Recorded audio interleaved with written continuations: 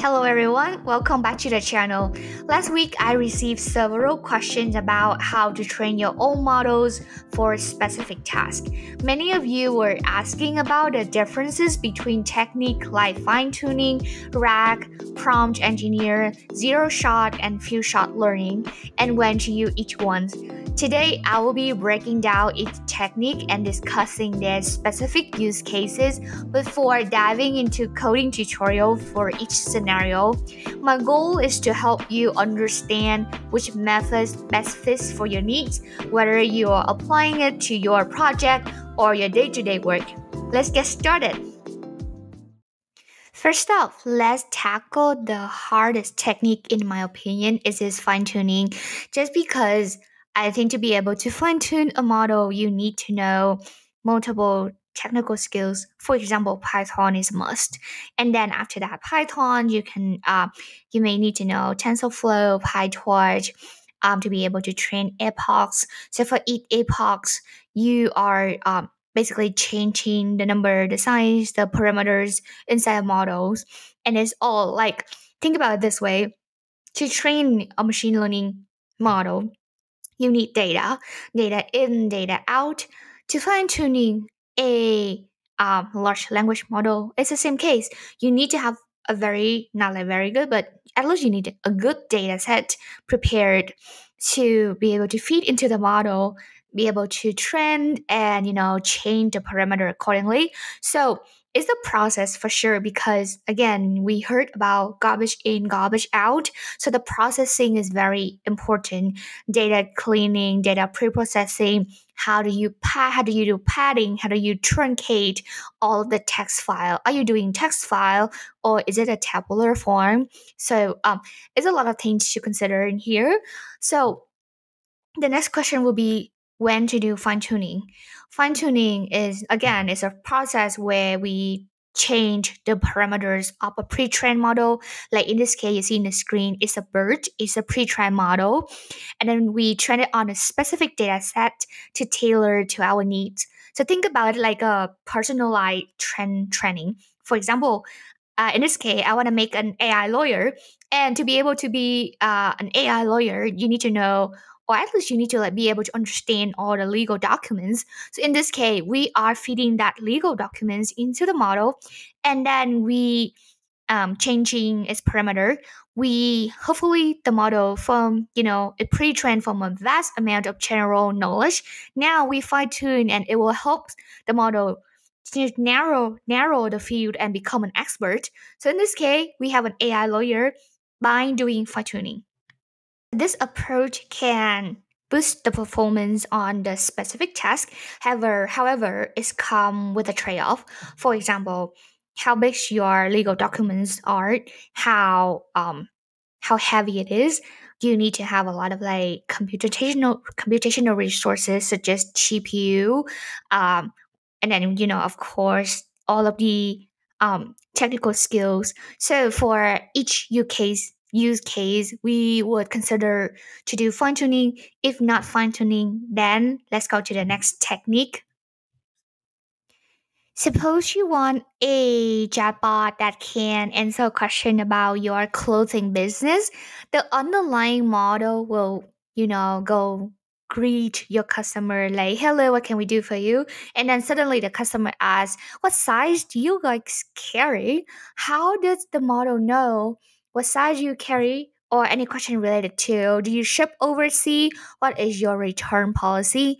So with all of that, with RAG, Retrieval-Augmented Generation, when a user asks a question, specific question that tailor to your business, your use case, the system first will retrieve the relevant answer from an external file that you give it to the model. Like, let's look at the slide. We have DeepSeek as a model and a bunch of different files. Those files can be the external file, PDF, CSV, tabular form, that we feed into the model using RAG, and then the model will retrieve the relevant answers from our file. For example, someone asks, what size do you carry? So the model will retrieve the relevant information and it will return, for example, we carry size X, XL, L, different kind of size. We do carry oversized as well. This technique is particularly useful when dealing with tasks that require up to date or very specialized knowledge information that might not be fully captured in the model training data and is tailored to your business need. So you may ask, what's the difference between fine tuning and RAG? When can I use RAG? When can I use fine tuning? Fine tuning is when is specific domain and then you need a consistency along the model. For example, for something like research paper, lawyer, like legal documents or things that related to healthcare, you want the model to be consistent. For RAG, every single time when you RAG, you may receive a different type of answers. It still retrieve your information, but the style of the answer is different. It can be varies compared to a fine tuning. You need to have like precise languages, for example, like all of the legal words should be consistent across the model, different chatbot, different section. So that's where you will consider using fine tuning. For a chatbot that interact with customer and then retrieve all customer information or tell the customer your business, for example, are you shipping overseas, and all of that, it can be retrieving using RAG. All right, moving on to prompt engineer. This one, unlike the fine tuning RAG, prompt engineer doesn't change the model's weight at all. So therefore, it's required non-technical skill to be working with large language model. Instead, it's about the art of asking the right question. So for example, if you're working with GPT-4 and you need to solve a coding problem, you may need to give it some context, which is the question, and then the role, you can say you are a senior developer working on the coding problem, and then give it some goal. Your goal is to output this question. It's an answer, wrap it in a dictionary, return all the variables, and then give me some comment on your code as well, something like that. So prompt is, if you have an effective prompt, it can provide you a good output without the need for the expensive fine tuning or even RAG.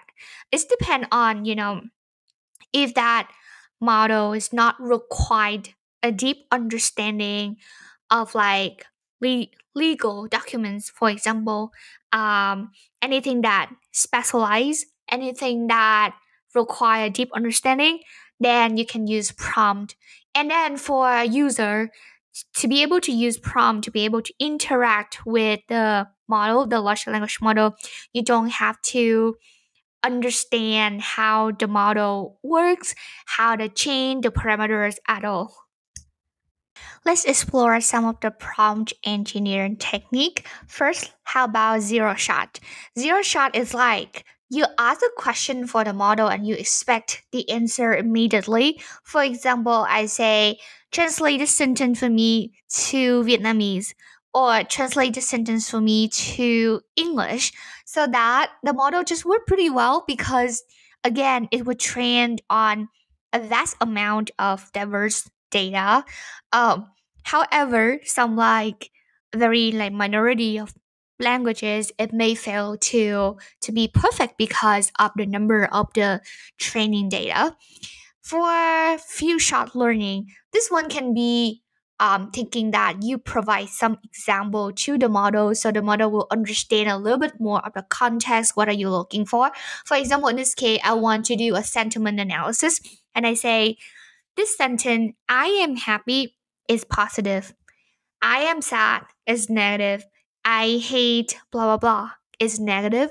And then after those three examples, I give this a sentence and I ask, what is the sentiment for this sentence? Or I can do 1 plus 2 equal to 5. 1 plus 3 equal to 6. Then what is 1 plus 4 equal to? Something like that. So give it some example and try to modify or try to, let the model understand the context a little bit more. Chain of thoughts, this one is very interesting. For example, if you have a question for the model and the model answer, that answers may not um fits what you're looking for. So you'll be like, think about this again, giving that this context is like this. And then the model try to answer.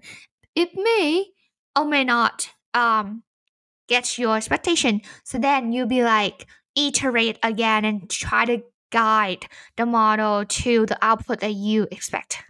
So that for all of this being said, now if you have a problem, I hope that you may be able to pick what kind of technique to either iterate the parameters of the model or interact with the model to get to the right answer. Again, fine tuning is expensive, it requires technical skills, but it works for the context where you have some very specific data set or documentation that where you need the answer to be consistent across all users or different section. Meantime, rag, you change the parameter as well, but then it's injecting the latest information that tailored to your business need. For example, a chatbot that tailored to whatever size that you carry, the return policy that can be updated frequently and then refreshed to the new information. Prompt engineer require no technical skills. You interact with the model by asking the right question and guide it through until it hits your expectation.